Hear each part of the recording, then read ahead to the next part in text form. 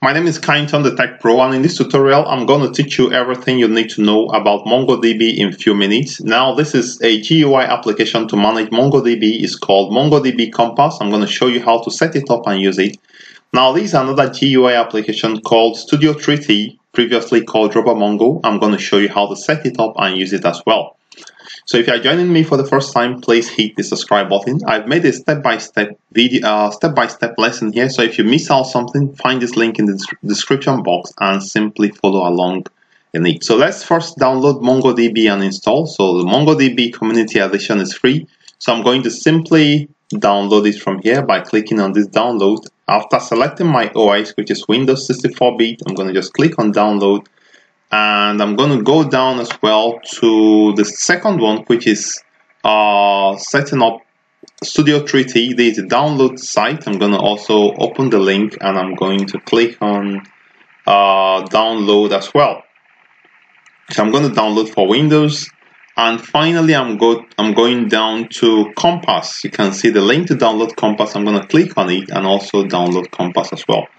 Now I've actually downloaded all of this, so I'm simply going to stop all the downloads, but this is how you can download this application. So let me just close up everything and let's simply go ahead to install and use them. All right. So now if I go to my downloads folder in my system, sorry, let me just stop this last one. Let me stop this last one. Okay. So if I go to my download folder in my system, you can see that we have a number of things. So we have MongoDB Compass, we also have MongoDB, and then we have Studio 3T. So we have 3 items. To install MongoDB, simply click on the MSI installer. So click on it, and once it starts, you simply follow the instruction and set it up. But I have already installed it, so I'm not going to repeat it. So if you install it, that is fine. And then go ahead to install MongoDB Compass. Sometimes it comes with the installation of MongoDB, so check when you are installing MongoDB. So this is MongoDB Compass. Also click on it and go next, and then install it. I already done that, so let me just stop. And in case of Studio 3T, it comes as a zip file. Unzip. If you unzip it, you have a folder like this. So simply also run it and get it installed in your system. It's also very easy to install as well. I already done that, as I've already done this, so I'm not going to continue with the installation. All right, so let's see. So the next thing I'm going to do, let me also stop this this download. So the next thing I'm going to do is to go ahead to open MongoDB server. To open MongoDB, So to open MongoDB server, simply go to command prompts. Just exit this. So open command prompt on your system.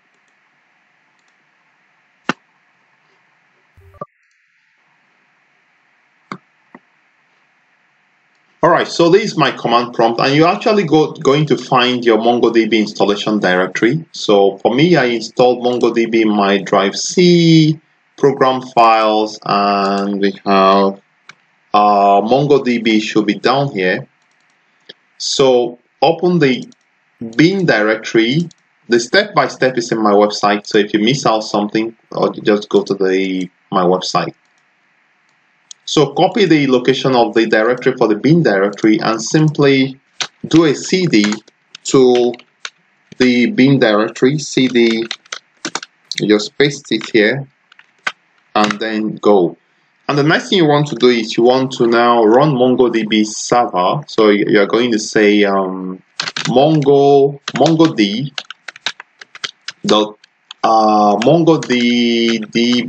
parts. So let me just check, because maybe I missed out something. So let me just check. So the instruction says, sorry, let's go back. So we have MongoD.exe, MongoD.exe, --db part equals, and then you also paste this time the data directory is what you need to specify in double quotes. So the data directory, you need to go back one step and you find the data directory here, and I'm going to just copy it and paste right here in between the quotes and hit the enter key. And at this point the server actually does not start because I need to do something. So I'm going to my services. For some reason this is what happens. So go to services and just find MongoDB and stop it. So just click on stop. Click on stop. That's what you should do.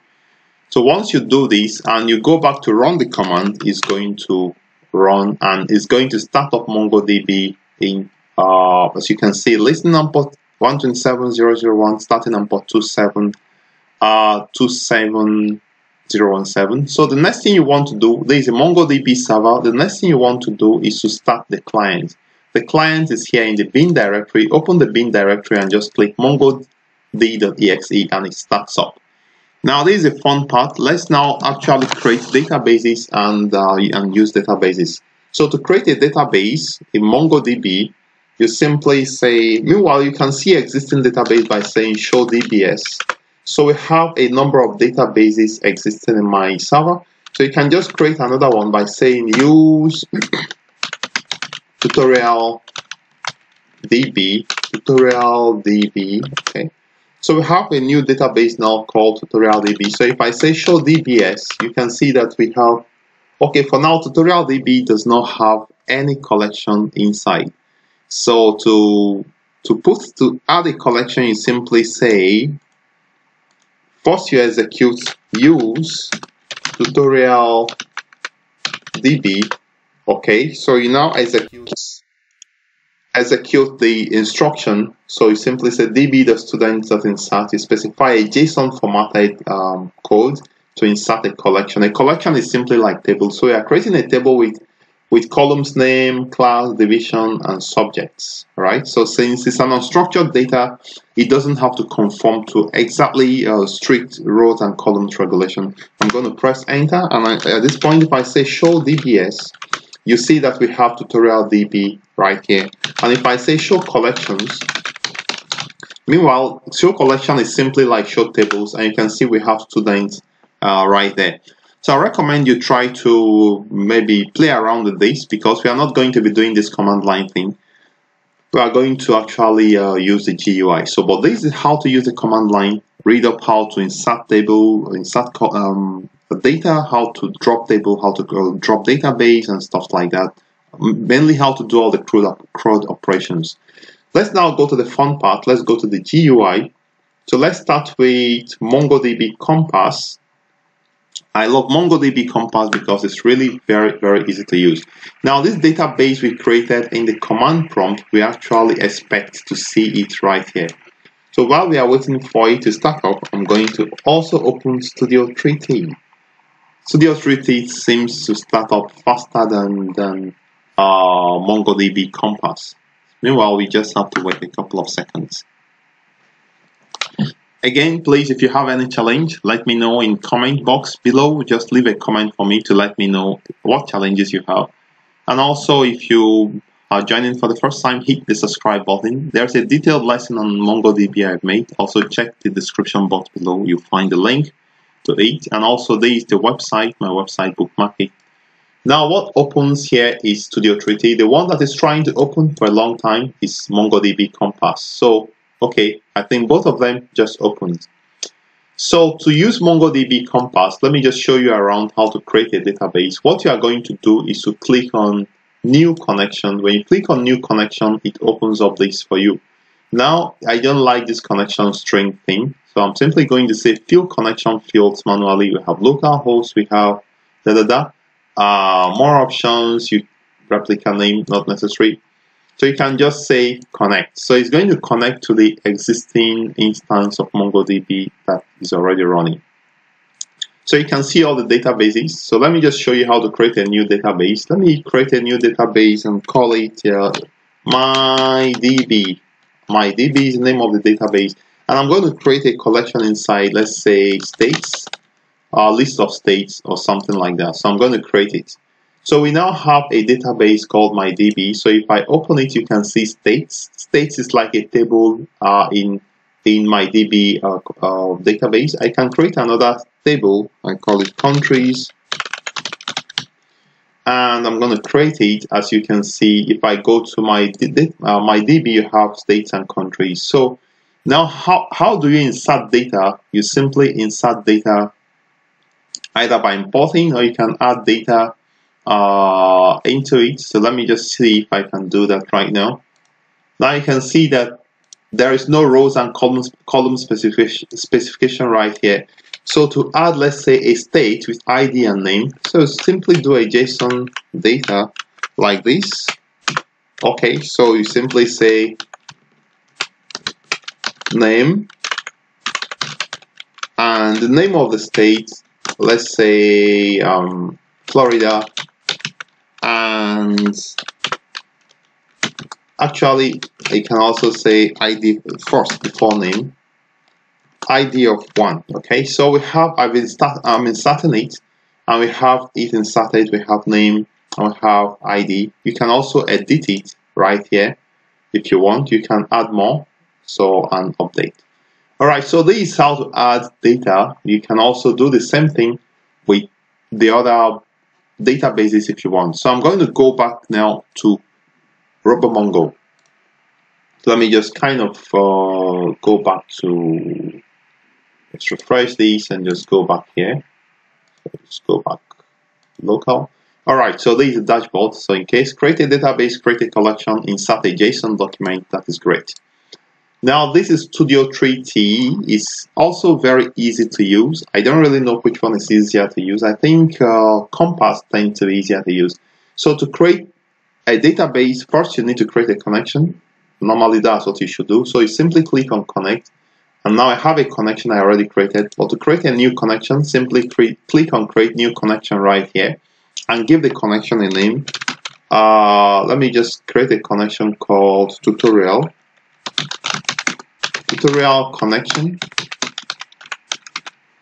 Okay, so tutorial connection is fine. I'm going to just save it. So once I create it, it's saved. I'm going to just click on connect. So basically the tutorial connection is created, and you go to connect and simply connect to tutorial connection, connect. And it shows you all the databases in the system. To create a new database, right click here and just say add database, and I'm going to call it MyDB RDB. So that's how to create a database in Studio 3T. To create a collection, you can right click and simply say add collection. Collection is like a table. So here I'm going to right click and say add collection. And you give the collection a name. Let me just say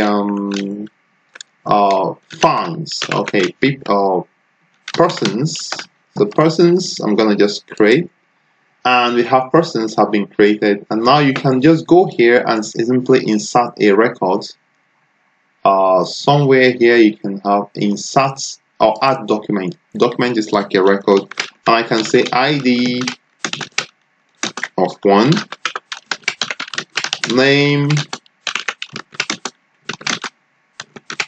Kindson and department